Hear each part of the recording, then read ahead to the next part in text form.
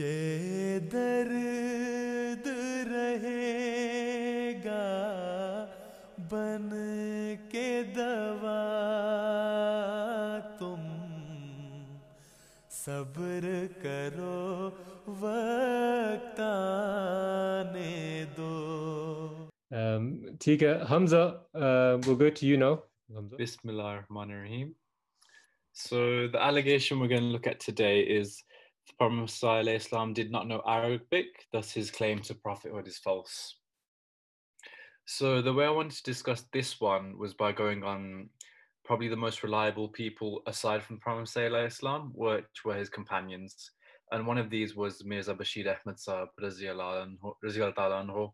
not to be confused with the son of the Prophet Islam. And he stated that all of the Arabic writings of the Prophet Islam were in the form of divine revelations with special support from Allah. And it stated that the Prophet Islam, he said, sometimes I write various words and phrases without having any knowledge of their meaning, and thereafter I look them up in the dictionary and get to know what they mean. Though he may not know every word or phrase, that's not to say he didn't know Arabic. For example, we all speak English, but none of us can claim that we know the meaning of every word in the English language.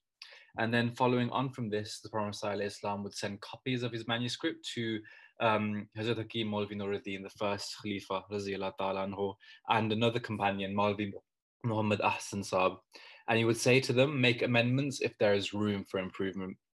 So then the first Khalifa, anhu, he would return the writings in the same way, but Maulvi Muhammad Ahsan Saab, he would work hard and he would try to make amendments to certain words.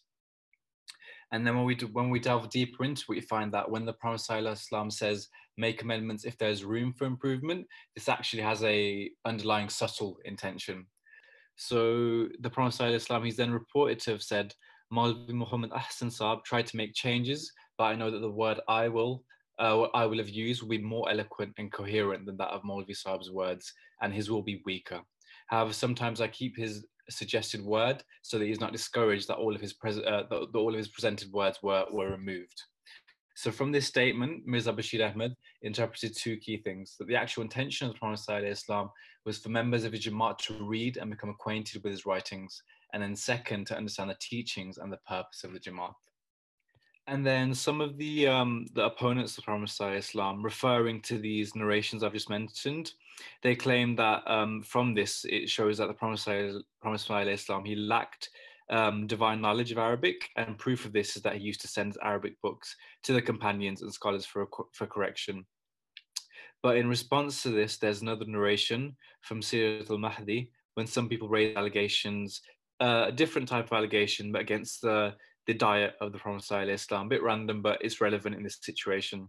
So some people have objected to him, i.e. the Prophet Islam, about the intake of high calorie intake foods. However, these ill-informed people do not know that he's an aged person suffering from various diseases. And in spite of all of this, he is single-handedly engaged in facing the entire world. Moreover, he is establishing a Jamaat with careful attention on each of its individuals. He's immersed in the work of reforming the Ummah and fighting a different kind of war with every religion. And then the key bit now, he is busy writing books day and night, not only in Urdu, but also in Persian and Arabic. Apart from writing them, he sees their copies and proofreads them, and also arranges for their publication on his own. So again, from this, we reiterate that the Prophet Islam wrote books in not just Arabic, but in other languages as well. And then, so from the words of proofreading, what we can actually infer is that the Prophet Islam, again, he wanted his companions and other scholars to become acquainted with his teachings. And this is shown perfectly again through another quote from the same book, Sirat al-Mahdi. He, i.e. the Prophet Islam, once said about an Arabic book that it should also be shown to Maulvi Nuruddin Sahib for proofreading after another one of the companions. And someone asked, what is the need for this? The Prophet Islam said, Maulvi Sahib reads my books less frequently. In this way, he will be able to read them. So again, the underlying meaning behind proofreading is for his companions, for his people, to understand his books, understand his teachings. And then just coming on further onto that narration, so I'm sure some of us know that the first Khalifa, Hazrat Hakim Maulvi Nuruddin, he was actually a doctor as well. And it just helps to clarify that the Prophet Islam didn't actually need any help in writing Arabic books.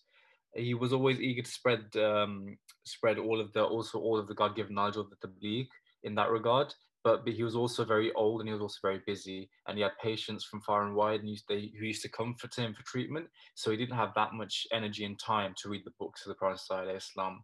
That's why, specifically, the Prophet Islam would send his books to him so that he may benefit from the writings, and again also become acquainted with his teachings. If the companions, if we just think of it, if we were at that time, if the companions had the slightest of doubt that some people were writing books for him, I mean, we'd think the Prophet ﷺ was a fraud. We think we wouldn't trust him. We wouldn't have this. The companions of the time wouldn't have that spiritual connection with him, and they wouldn't be willing to make the sacrifices that they made then, with their lives, with their wealth, etc. And we still see those sacrifices in this day and age. If for one second we thought that his writings were plagiarized, we wouldn't have this level of devotion in Jamaat back then and to this day as well. And alongside this, we find that the opponents, they're not consistent in their allegations or the perspective either. Initially, they accused the first Khalifa, of publishing the books of the Prophet ﷺ in his own name. And then realizing there was no evidence for this, they then began saying that the Prophet ﷺ would write the books and then get them corrected by his companions. And when accusations always chop and change, eventually this makes you realize that they are baseless and they're probably invalid, not very reliable. And just coming back to that statement now, coming towards the end, make amendments if there is room for improvement. We see statements like this in the Holy Quran and in the words of the of Hazrat Abu Bakr radiallahu ta'ala anhu. He once said, he said, if I deviate from the right path, show me the correct way. We know this was obviously never the case with Hazrat Abu Bakr radiallahu ta'ala anhu, but it's a statement of if rather than actually happening. This was the case with Prophet Islam, asking others to make amendments if there's room for improvement. It doesn't prove that he did not know Arabic, and any reasonable person would understand this. And then last slide now, the best place is always obviously the Quran. And if we go there, we see from chapter 56, verse 80, none shall touch it except those who are purified, i.e. there's no requirement for a person to speak Arabic or to know Arabic to have deep knowledge of the Holy Quran. It's only that you be spiritually impure and you approach it with the pure intentions to understand the Holy Quran. Similarly, there's no prerequisite or evidence to suggest either from the Quran or from anywhere else that the latter-day Messiah had to know Arabic.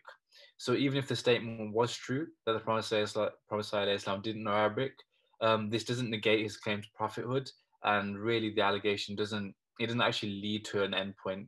So even if he didn't know Arabic, it doesn't mean he's false. I.e., if people are waiting for Hazrat Isa alayhi salam, he was obviously from the Mosaic dispensation and he didn't know Arabic himself. So just to make the statement in itself doesn't lead to an end goal of saying he was a false prophet. It's just something out there for the purpose of argument's sake, really. And yeah, so that's the end of it. Jazakallah for listening, guys. Jazakallah, Hamza. Brilliant again, as usual. As you know, this is an allegation which is very common, and people are going to continuously say it without any basis, as you said it right at the end, very rightly. So it's good to know. So Hamza, if someone did ask you, as a Muslim, or does he even know Arabic? What would you say? A few lines. The first thing I'd say is I'd respond and say, okay, you're waiting for a prophet to come. You're waiting for Hazrat Isa alayhi salam to come. As I mentioned right at the end of the presentation, I said, look, he's from the Mosaic dispensation. He knew Hebrew. He didn't know Arabic himself. You're waiting for this person to come. If he didn't know Arabic, he's going to lead the whole Muslim Ummah. How is that going to work? And then most likely they'll change the subject again and come back on you. But it's the same idea. It doesn't, even if he didn't know Arabic, it doesn't mean he's false. Basically, that's the key. I think that's the key thing.